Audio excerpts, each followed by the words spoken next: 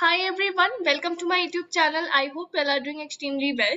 So today in this video we are going to solve problem of the day on the Geeks4Geeks platform. So today's problem is smallest factorial number, right? So first of all we'll be understanding the problem statement, then the logic part, and then we'll be proceeding to the coding part. But before proceeding further to the video, make sure to subscribe my channel if you haven't subscribed our channel till now, and do join our Telegram community as well. You can follow me on LinkedIn and Twitter as well. The accounts has been mentioned in the description itself. So with that note, let's get started.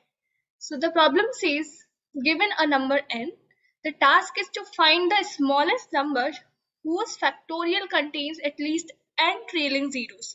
Right, so what we have to do, we have been given a number n. Now we have to determine another smallest number, we have to find out whose factorial contains at least n trailing zero. This n value has been given to us, so we have to determine the number, the smallest number, whose factorial contains at least n trailing zeros. Okay, trailing means what? Let's say you are having a number 100. So the zeros that is occurring at the rightmost side, they are the trailing zero. For example, you are having 1020. 1020, so at the rightmost side there is just 10, right? So we will say here in 1020 the trailing zero is 1. There is only 10, right? You must be getting it. For example, in 120, if someone will ask you that, okay, how many trailing zeros are here? So just one, right? So that's what it is. So this, in this example, you can say n equal to 1. So we have to determine the minimum, see, the smallest number whose factorial contains at least one trailing zero. So which is the minimum number? 5, right? And you can see of the factorial of 5 is what? 120. And here you can see this is having one trailing zero, right? So that's what it is. For n equal to 6 means we have to determine a number whose factorial contains at least 6 trailing zeros. So what is that minimum number? 25 factorial if you will determine, so it has at least 6 trailing zeros, right? So I hope the problem statement must be clear for you. So whatever task is, we have to complete the function find num, which takes an integer n as input parameters and returns the answer. Now the expected time complexity they have specified, and auxiliary space they are expecting from us as constant. So yeah, then I hope the problem statement is clear. So let's get started with the logic part now. Okay, so first of all, let's discuss some basics, and then we'll think about it, like how to approach this problem. For example, if you will say 5 factorial, right? 5 factorial, 5 into 4 into 3 into 2 into 1. So this is equal to what? 120. So there is what? 1 trailing 0. Similarly, if you will determine 10 factorial in this way, 10 into 9 into 8, 7, 6, 5, 4, 3, 2, 1. So here, first of all, just think about it. Like for a number, how on the multiplying, right? For a factorial, we are doing the multiplication. Like what number causes a 0 to occur? 2 and 5, right? 2 into 5, that causes a 0, right? Here also you can see that we were having this pair of 5 and 2. That's why we got a 0 here. If you will check for other factorial, 1 factorial, 2 factorial, 3 factorial. So here there is no 5 present, right? We need a pair of 2 and 5. Okay, we need this factors of 2 and 5. So here also we are having how many? 2 trailing zeros. How? So this 10 is what? 2 into 5 only, and here we have this 5 and this 5. So if I'm asking you about the prime factors of 5 and 2, so there are 5 square into 2 square, 2. Okay, so that's why we are having 2 trailing zeros. Similarly, the same thing applies here, here, and here as well, right?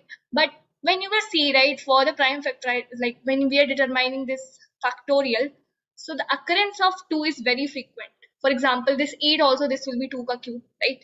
The occurrence of 2 is very frequent, and for making a 0 we need 2 and 5 both.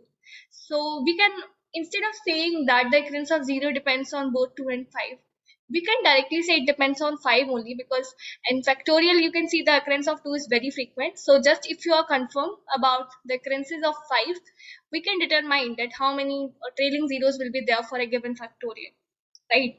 On the basis of this scenario, there is a formula even. Let me tell you the formula. For example, a number is given to you, so how you will determine that its factorial will have how many trailing zeros? For example, we have 25. So the formula is n divided by 5, n divided by 5 pi square, n divided by 5 pi cube. Continue like this till this value of n is divisible. Okay, it's not giving 0 or something as a quotient. So n value is 25. 25 divided by 5, 25 divided by 5 square is 25. 25 divided by 5 cube. So there's no need to proceed further. This will give you 0 itself, right? So stop right there. From here you will get 5. From here you will get 1. So 6, right? So for 25 factorial, there will be 6 trailing zeros, and that's what we are having here. Now if you will clearly observe this, there's a pattern. Now, like what it is, for any number n, like, so for any value which would be having at least n trailing zeros, any value which would be having n trailing zeros, it would be either equal to 5 cross n or less than that. It's not going to move beyond it. It would be either less than or equal to that. For example, here when we have to determine the value which is having at least one trailing zero. So what is the minimum value we got? 5 into 1, that is 5. Now for n equal to 2, if they are asking, so you will be having 5 into 2, 10, right? So here you can see this value 10 is what? Equal to that of 5 cross 2. Now 3 trailing zeros, you have to determine the minimum value which contains 3 trailing zero. So what I told, whatever value would be, either it would be equal to 5 cross n or less than that. So 5 into 3, if you will do, you will get 15. So the minimum value is what? Minimum value is what here? 15, right? Then for here, the value have 4 trailing zeros. 4 trailing zeros. So 5 into 4, 20. 20 is the minimum value that is having 4 trailing zeros. Now the minimum value that is having at least 6 trailing zeros. So what is the value? If you will do 5 cross n, 5 into 6, 30. We are having 30, right? Although the answer is 25. So what I mentioned, the value would be either equal to 5 cross n or less than that. So what we can do here, now something must be ringing in your mind, binary search. Yes, you think about it, right? So what we can do is, we can do a binary search where low value we can keep as 0 and high value we can keep as 5 cross n. Now, so low and high value we do have, right? So what we will do, we will, as we do in the binary search, we'll be calculating a bit number. So as per the count of the trailing zeros in that mid number, there could be two possibilities. Either the count of trailing zeros would be greater than or equal to that of n, or it would be less than that of n. So if the count is less than that of n, it means what? We have to proceed further, means we have to update the value of lowest mid plus 1 as mid plus 1, right? Because still we haven't met our target. We need a minimum number for which the count of 0 is at least equal to that of n, count of trailing zeros, right? And the possibility in the scenario is there that the count value is what? Greater than or equal to n. It means what we will do, we will update the value of high as mid, because even mid can be a possibility in that case. Mid can be a possible answer, right? So that's what we'll be doing continuously, right? Till the time low value is what? Low value is less than that of high. Now you must be wondering, like, how we'll be determining the trailing zeros for a given number. So for that, we'll be using this formula only, that we just discussed now. So this formula only we are going to use, and that's it. So that was a complete problem, right? So that was the complete logic. I hope that is clear for you. So we are good to proceed to the coding part now. So here's our number, find num, that we are having. It is taking an integer value n. So if n value is equal to 1, then we have to simply return 5. Otherwise, we will continue with the binary search thing. So low value is 0 and high value is 5 cross n. So till the time low value is lesser than that of high, we will continue. So here we are calculating a mid. Now we are simply calling this function, to which we are passing our bit number and n value. So let's see what we are doing in this function. So this function is all about calculating the trailing zero part, right? So for trailing zero, the same formula that we just discussed in the video, right?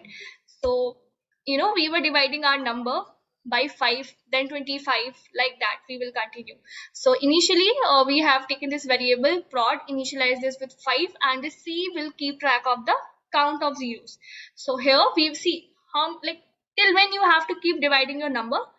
Till the time what it is, prod value is less than that of the less than equal to mid, right? So for example, the value that we have got, right, the mid value, let's say we have got 15 and prod value is 5. Okay, 15 and 5, let's say we have. So C plus equal to mid divided by prod. So 15 divided by 5 if we'll do, if this is your number, so 3, we got 3, right? Now next time we have to divide this number 15 by 5 we got now, like what would be the count of 0, we got 3.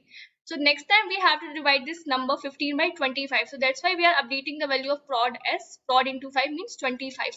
Now this number is not going to be divisible by 25 because it is lesser. So that's what the condition is, like you have to continue in this loop till the time prod value is less than equal to mid. So now prod value will be 25 and 25 is not less than equal to 15. So we will break right there. And obviously we should, because you can see for 15 factorial there would be 3 trailing zeros only, right?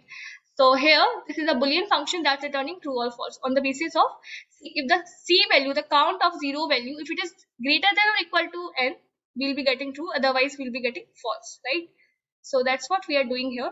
So if fact mid n means, like from if this function we have got true, so what we are doing, we are updating the value of high as mid, otherwise we are updating the value of low as mid plus 1, right? And at the last we are simply returning the value of low. So that's what the complete code was and the complete problem. I hope you must have got it. In case of any doubt, make sure to comment below, and thank you so much for watching. If you like the explanation, do let me know in the comment section. And are you solving POTD daily? Let me know in the comment section that as well. Don't forget to subscribe my channel. Thank you everyone.